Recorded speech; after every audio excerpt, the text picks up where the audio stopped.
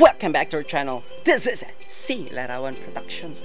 So, ako po ulit, si Kuya Zoren, nagbabalik. Okay, so, huwag na tayo magpaligoy-ligoy pa. Let's continue our part 2 ng ating invitation tutorial. So, let's go to our Photoshop.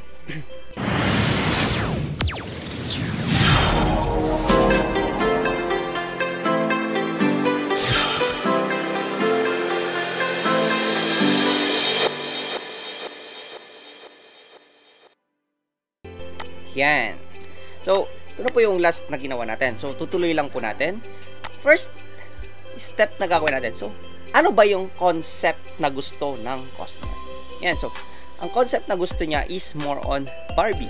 So, Barbie type na invitation. Okay, so, yan po yung gagawin natin ngayon. So, uunahan ko na po yung mga full credits po sa mga or nagte-thank you na po ako sa mga may-ari ng images na gagamitin namin. Clip arts, image, mga graphic designs na mga nag-design ng current na wallpaper, clip arts, mga templates na gagamitin natin. So, credits po yan sa inyo lahat. So, hindi po naangkin yan. So, this is for tutorial and educational purposes only. Yan. So, let's dive in. Ngayon, so, open natin yung ating Google Chrome. Shortcut files, then Google Chrome. Yan. So, Barbie. More on pink, girly type. So, try natin yung pink. Pink wallpaper. Search natin. Yan. So, click images. Yan. So, this is where your creativity will go. Yan, kung paano kayo mag-think ng design. Okay, so, browse lang po muna tayo. Tingin tayo ng gusto nating i-design. Yan. So, kung gusto nyong kumuha ng mga ideas, so, nyo muna natin. So, Barbie, tarpaulin, layout. So, yan po. Pwede kayong tumingin ng almost parang mga parang concept na gagayahin or hindi naman gagayahin. So, mas okay pa rin yung original na gawa nyo para sa amin, like this, ito pa yung isang gawa ko. Dito pala siya. So, pares din pala. May Barbie pala. Edit nilang sana natin. Pero, as for the sake of the tutorial, yan na po. Yan. So, we will need pink. Yan. Parang type ko to. Yan. Okay, so, kanya-kanyang po to, design concept. Okay, so, ito yung type ko. Wait nyo lang pong mag-loading yung sa baba, saka nyo siya i-copy. Right click, copy image. Ngayon, let's go to our Photoshop, and then, paste. Control V. Yan.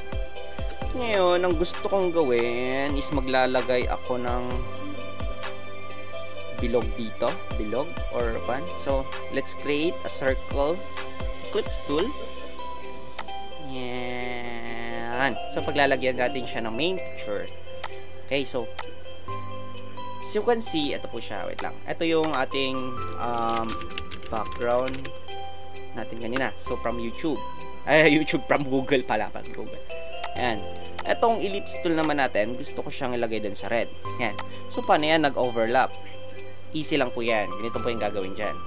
So, gagawin natin, i-convert muna natin siya. Tatanggalin natin yung smart object na or sa shapes. Ang gagawin natin is punta tayo sa eraser tool. Kahit magic eraser tool na lang, kahit ano naman dyan, okay lang. Then next na gagawin natin, i-click nyo siya doon sa layer. Click. Yan. So the layer must be lateralized before proceeding. Lateralize the shape. Yes, okay. Yan. So naging parang na siya. So may pinagkaiba yan. So vector siya noon kasi circle, gamit siya ng vector is based on mathematical formulas or mathematical, yun na yun. Vector ko. So, kahit i-resize mo siya, yung kanyang pixels or yung kanyang quality hindi nagbabago.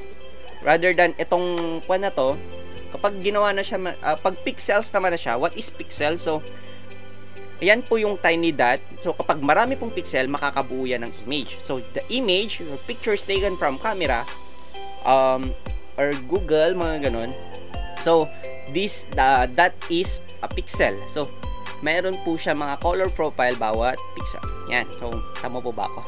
Yan. And then, kapag sa mga vector naman po, yan. So, sabi ko po kanina, it's based on mathematical formulas. Kahit ba natin nyo siya ng pagkalaki-laki, kahit anong size, so, hindi po yan mag-blurred. Hindi pa yan magpipixelated. Yun po pinagkaiba. Para mas maintindihan na lang. Ngayon, nagawa na po natin siyang pixels. Yan. Ngayon, itatapat natin siya dun sa ating red rectangle. Yan. So, nag-fit na siya. Hindi pa. Kailangan natin siyang, ito yung create clipping mask. Ito naman yung create clipping mask. So, para yung shape ng nasa taas or yung shape ng nasa baba is kapag clipping mask natin, sasama siya dun sa shape ng nasa baba. Yan. So, parang papatong siya doon or papatong. Yan. Magiging overlay or kwan. Yan. So, that's the use of, pero bilog pa rin siya. Yan. So, pero dun na siya sa gitna ng nasa baba niya. Yan yung naka-arrow. So, that's clipping mask. Ngayon, next, itong kwan naman na to, ilalagay ko dun sa bilog. Ngayon, paano ilalagay? So, ilalagay natin dun sa bilog. Same process. Taas nyo sa, pag ganito lang po mag-move ng layer. Yan. Hawakan nyo. Long press nyo po yung left mouse natin. And then, i-drag nyo po siya hanggang may makita kayong parang na-highlighted na line. Yan. And then, same process. Right click, create clipping mask. Hindi siya nagkuhan. Bakit? Ngayon, ganito yung technique dyan. Bakit hindi siya pumatong dun or nagkuhan dun sa block natin? Yan, kasi lahat yan is nakakuhan dun. Ang first na gagawin nyo is ganito. So, i-release muna natin. Highlight natin. Control. Right click. Release clipping mask. And then, ilagay nyo muna siya dyan. And then first, right click. Clipping mask nyo yung background natin dun sa bilog muna. Yan. After that, highlight. Control J. Group natin siya.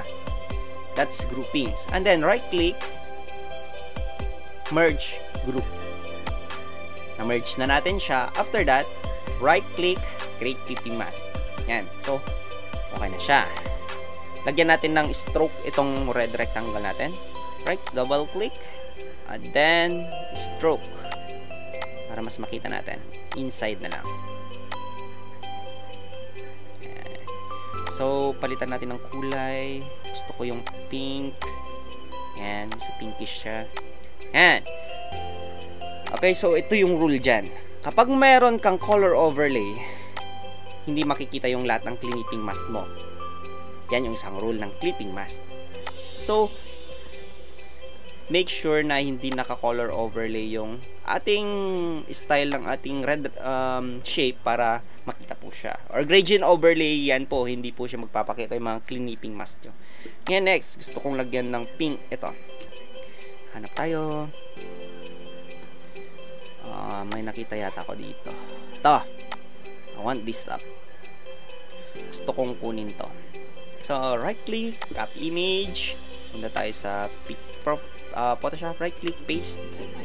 Yan. Ngayon, try natin tanggalin tong bar D. Paano natin mag-clone stamp? Hindi. Ganito siya. So, tignan nyo muna yung pattern.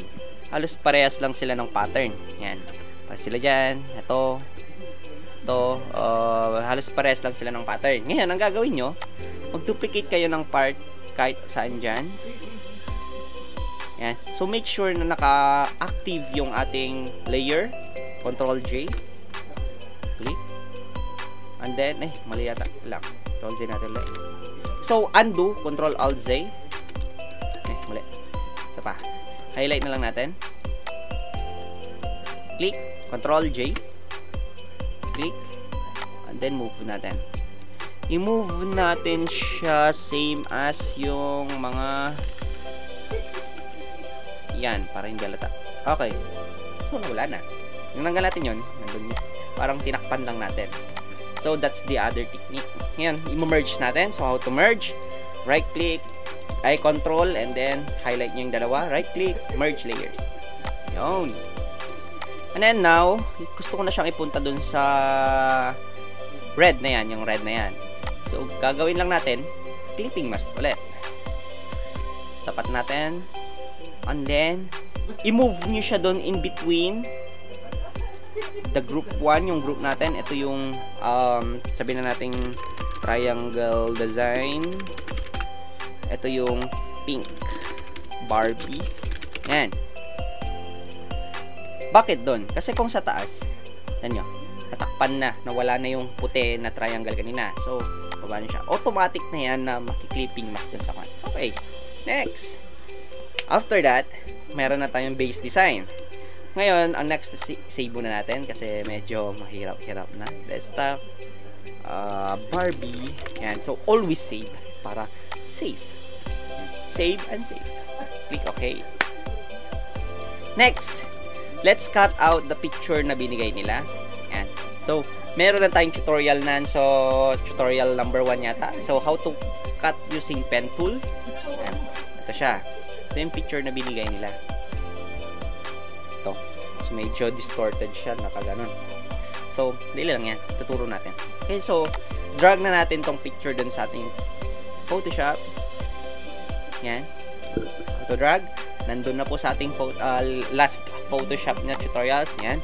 So, long touch nyo. Tapat nyo sa PS. And then, drag nyo siya dun sa gitna. Bitawan mo. Click enter. Yan. Okay, so, parang naganon siya. Naganon. Nahiga. Ngayon, ang gagawin natin, para nating patayo. So, let's G. Ganito siya. So, hold nyo lang po yung control. Yan. And then, parang ayusin nyo siya dun sa gilid. Is kulang pa. Hanggang maging okay na siya yung sa kanyang parang nakaturn na siya. Ayan. Okay na yung perspective pero medyo nabanat pa siya ng paganon. So, i-move natin yung controls ng paganon. Hindi maintindihan. Yup. Okay. Yan. So, okay na siya. And then, next is cutting. So, tatanggalin natin siya dun sa background. So, using pen tool na lang din. Para, yan, pen tool. Yan. Trace nyo lang po yung nasa page. Yan. So, medyo gusto nyo na mas okay yung pagkakat. So, much better na mas madaming points. Yan. Space bar.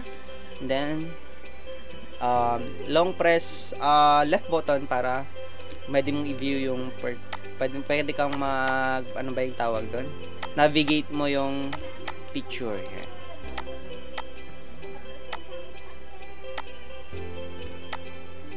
Silang.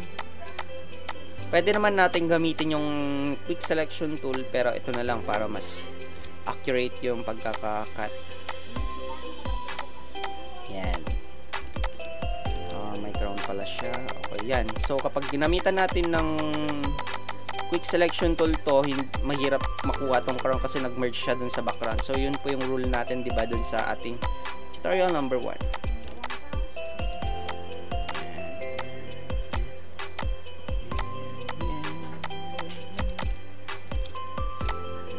Sa side po, pwede siyang click and drag.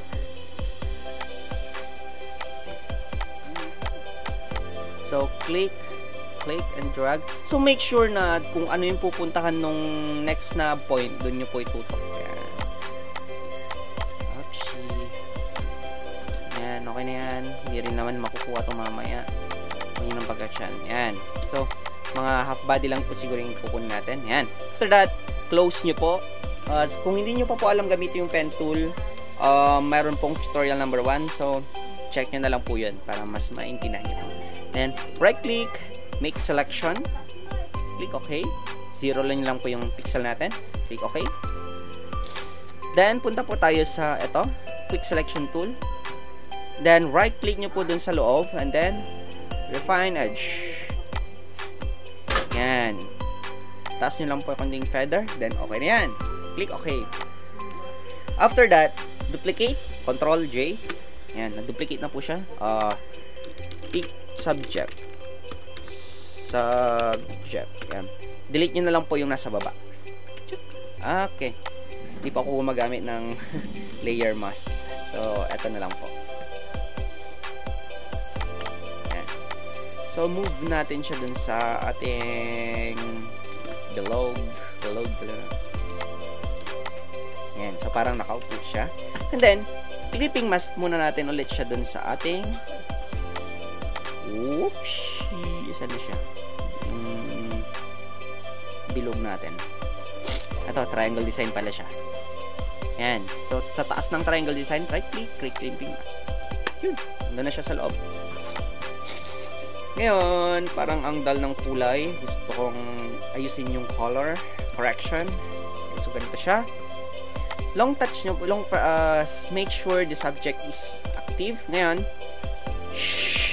kuha nyo po yung Control Alt L.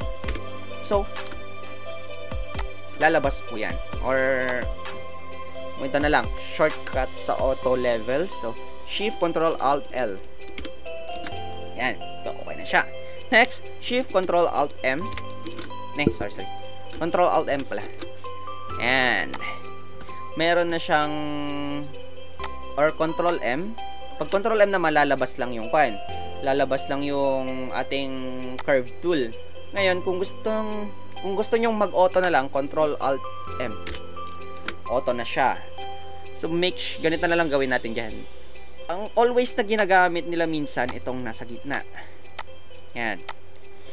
Ayusin nyo na lang kulay.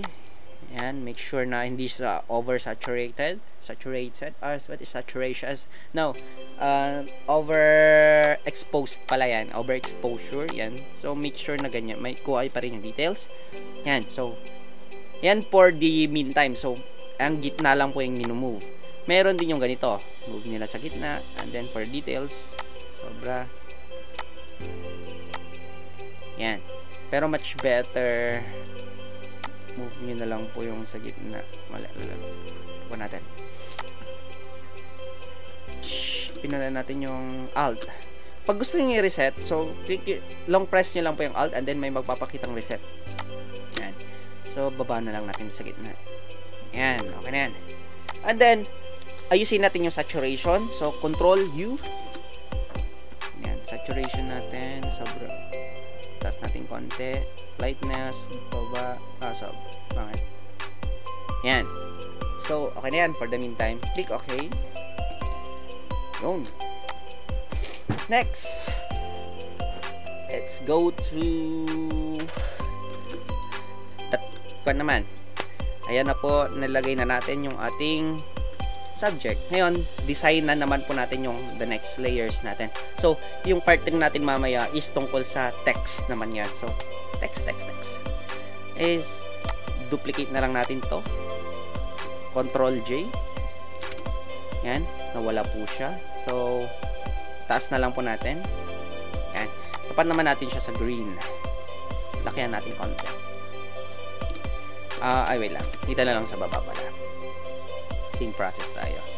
And sa baba is yung black rectangle. So, taas natin.